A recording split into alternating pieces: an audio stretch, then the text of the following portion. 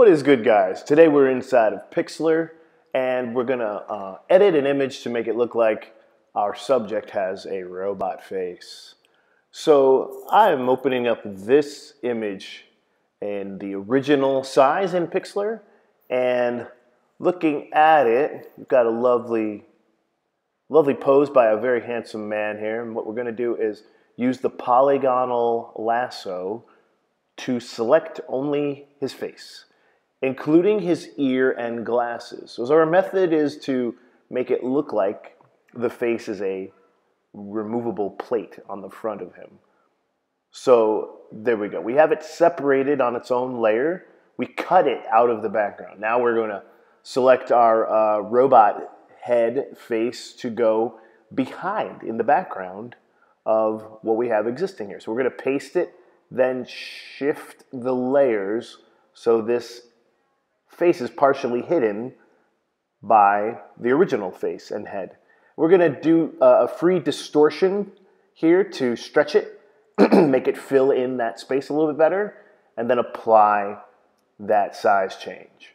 Now with a brush tool, we're going to paint around the edge of where the original face was to cover some of what's there, as far as a gap between the background and the robot face.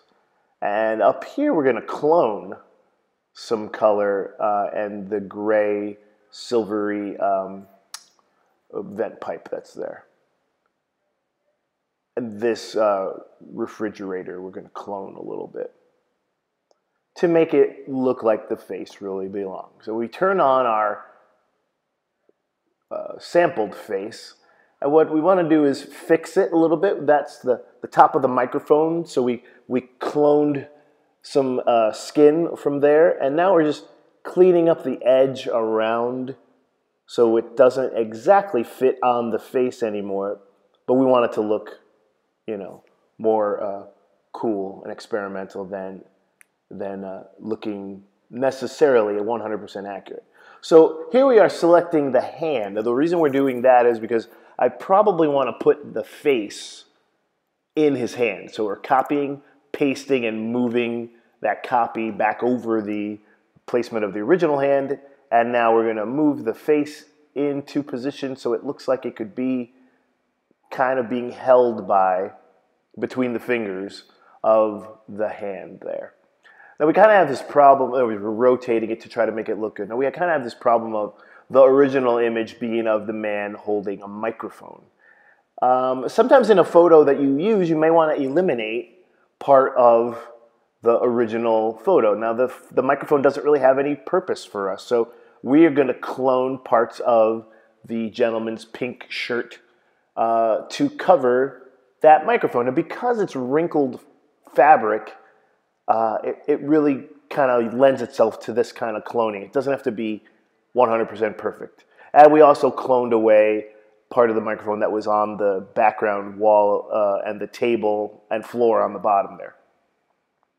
Now this image looks cool. It has one more thing going on in it that we're going to tackle, and that is the hapless, unexpected gentleman in the background.